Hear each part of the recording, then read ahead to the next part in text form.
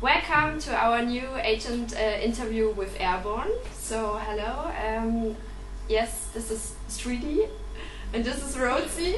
So first of all, how are you? Good, going good. And is it your first time Zurich? No, I think we played here at the start. We did a Status Quo gig. I can't remember where that was. It was back in June in 2008. That was just because we were doing all the festival tours. But I can't remember where we've been. We've been all over the place. I was thinking about that I can teach you something from Switzerland. So the popular greeting is Grüezi. Grüezi. So maybe you can try it again. Grüezi. Grüezi? Yeah, that's actually great. not bad because we've got a word from our hometown called Gutsy. Gutsy, no. Which just means cool. Like, okay. That's awesome.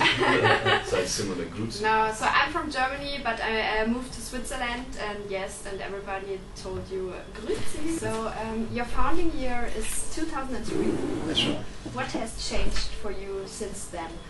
Well, we started in our hometown, Warrnambool, back in Australia, and then we moved to Melbourne from there. And, I used to work in a bar with Joel. I just walked in then. Okay. That's where we met, and we started kind of formed from there. And then we moved to Melbourne and played there for a number of years, and just things grew from there. With getting management and promoters and stuff like that. It's really exciting. And ended up with Roadrunner, who were based in America, and here we are touring all over the place. And how did you get to Roadrunner? Well, originally signed with Capitol back in 2006, and we did the Running Wild album through them, and they had a corporate takeover with another label, so they had to get rid of a lot of bands, and a lot of their own staff got made redundant.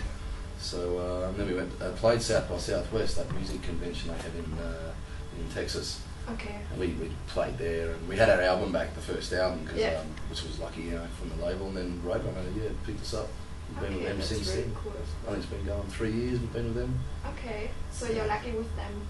Yeah, they're a really great label. They're more of a metal and rock label as well. So, and they take care of you and your music and... They do, yeah. They get behind their bands, and they're touring. They let a band grow the old-fashioned way by just, getting them on the road and touring, where some labels can just be, for the hits, and I think Capitol were a bit like that, But Roadrunner. Can you tell me something about your most impressive moment with or within Airbourne? Most impressive? Or the most important moment? Just some of the shows we've played, I guess, and some of the bands we've supported, we've supported the likes of Motorhead and Status Quo. So cool. And we played probably Wacken Open Air, the big metal festival in Germany, and that's probably the biggest we've ever played, because it was in front of 80,000 people. Okay. So there's been just some good achievements with shows we've played and bands we've supported. And cool. So I'm jealous. And I don't know whether I'm right, but I think you had the chance to meet the Rolling Stones. Yeah, that's right. Okay, and did the boys meet your expectations? We didn't hang out with them for long, but they were cool your guys. expectations? They were cool. They're just hanging out and drinking still and stuff. Drinking is important for a relationship. For a rock band, it's definitely important. Yes, that is. Yeah, they were great. They were real friendly. They come and had a photo with us, and you boys loved your show and stuff. So it's good to meet them. Yeah, legends. That's cool. Yes, as we already talked about your founding year. Now you grow older, as everybody on the world. And does it has any impact to your music, to your songs? If not, I reckon it's been a bit healthier for us, because all the touring we've done together as a band, we've become more of a machine, we've become tighter, and the only way to become that is to be out on the road and playing shows night after night. And I reckon, it's just, if not, we've become kind of tighter and better as a band. So I will ask you again in 10 years, okay?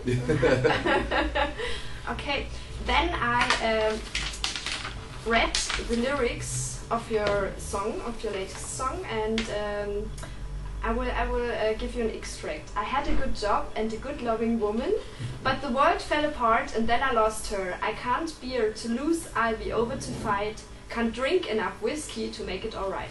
Is it a true story? Well, Joel's our lyricist, so it's probably a question more for him. I don't know what goes through his head. I think it's more to do with, not personally us, but more of a thing that happens to everyone in general, and then everyone's like, had a woman and they lose the woman and they get on the drink and make it alright, So whiskey is an important thing and relationship. Yes, that's good. Often you're compared with AC/DC, and what are the differences between AC/DC and your music? Well, we're kind of like AC/DC is probably one of the biggest influences on our stuff, but we're kind of a cross between Motorhead and AC/DC, where just a lot of our, you listen to some old AC/DC albums, they're very bluesy with their licks and riffs. We're more just kind of hard driven with that Motorhead style, the speed of Motorhead with just the hard hitting riffs of AC/DC. And also Rose Tattoo's another Aussie band.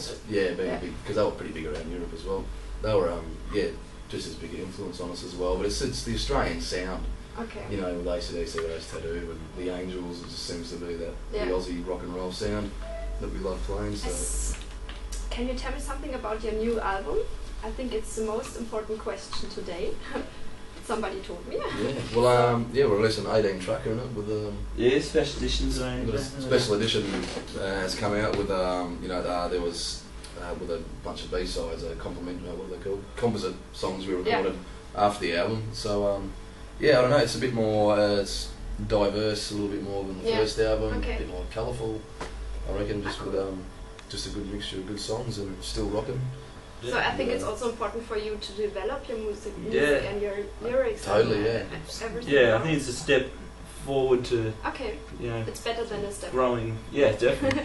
Or even staying stagnant. Bigger sound, bigger songs, a lot more interesting bits going on. More exciting in some ways. We've all become better players since our first album, so we can all incorporate that into the album now. So a lot of that stuff was written and inspired from touring around the first album as well. I can imagine. Can you tell me something about your last shocking scandal? So you're a rock band. Shocking scandal? Yes. We've had a scandal? I didn't know we had a scandal. Yes, I don't know, so I was asking you, so maybe you can tell me something about your rock and roll life, sex, drugs, rock and roll, and the saying, what goes on the road stays on the road, that's what they say. What's your favourite brand of whiskey? There's a few whiskey drinkers in the band and the crew actually. We got bottles of Oban, Glenmorangie, what's the other one? Jack Daniels. Jack Daniels, everybody knows. Real stuff. If I would come to Australia, which region would you recommend for festivals and concerts? The concerts, we have Big Day Out festivals. That seems to be a nationwide big one. That just tours through to all the cities. But we're from Victoria, the small state, down the bottom end. That's pretty. It's dry down there. It's pretty. Melbourne's a cool rock city because that's where we kind of, cut our. There's a lot of festivals down there. There's the Merida Festival, which is just like a field, and they have a big festival in there where everyone's allowed to bring their own booze and just get drunk and hang out. It's a great time. And then there's like the Lawn. They have the Falls Festival over New Year's. That's always good. It's like a 3-day camping festival, and you just. That's summer there when it's winter here. Summer, But you really want a couple of months here in Australia. I've seen more of America and Europe than I have in my own country. Is there a difference between several audience in the countries? Yeah, so are the German people a special one, or there seems to be Europe's. US or the Australian? It's kind of like Europe's got more, there's a bigger population over here, only small, but at the end of the day, rock fans are all the same. They kind of love rock and roll. It's like a lifestyle as well as just music. It's kind of, and you get the same kind of rock fans all around the world, but it's just over here. There's bigger crowds and more rock festivals and more people to play to. But it is similar where certain countries go harder than others, or drink more, consume more alcohol than others. But maybe UK or probably. Well, last night was pretty wild in Munich. The Germans love their beer, so we're yet to see I can imagine. And do you have plans for your next concerts? Like as in tonight's concerts? Yes. Yeah. Oh no, we'll just it's a bigger show we're doing now with because we've got 2 albums to sculpt the set around, and just a bigger and better show again, and we play for a bit longer as well. So just still the same. Well, it's not the same. It's different, but it's still crazy. Thank you very much. It was very exciting to meet you here, and I hope all the best for you and your future, and have fun, enjoy your stay. And this was Agent Lulu for Agentinnen. So thank you.